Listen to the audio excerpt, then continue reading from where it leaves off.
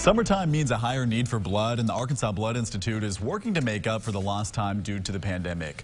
Dickey Stevens Field hosted the All-American Blood Drive. Representatives say today's turnout was good. Extra blood is needed in part because there were fewer drives this past year due to online learning and closed campuses.